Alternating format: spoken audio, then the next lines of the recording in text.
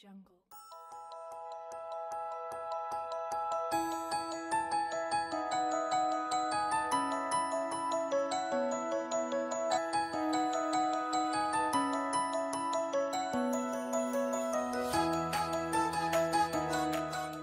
The horse should be schooled so that it knows exactly what's coming, especially if it's to take a ride judge in the more, technical classes.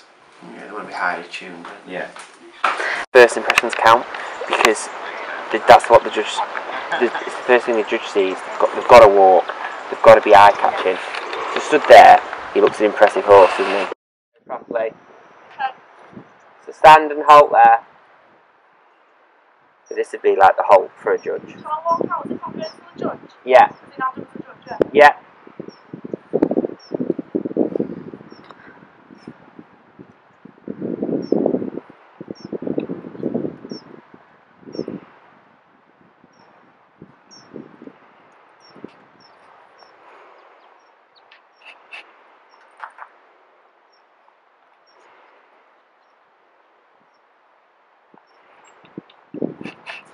So you've got to leave the judge, you've got to be positive, you've got to walk away, and you've got to, that's it, you can't falter.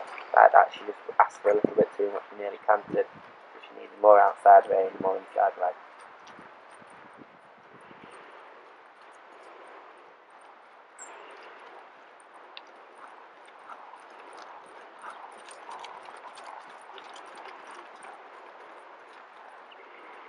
So this is an intermediate show. This has got to be a bit more complex than just a basic walk, trot and canter.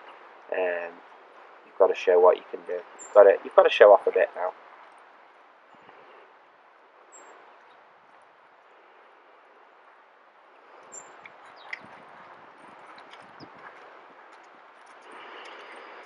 So walk to canter on a straight line. Marking out a 50, so as the judges go around, they're going to be marking. That was a nice smooth transition, better than the first one.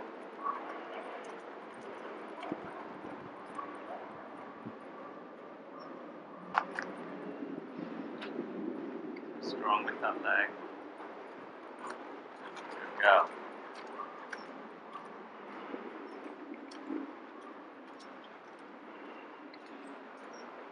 Left hand go.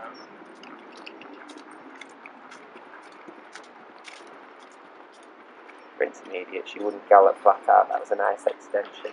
That was just enough.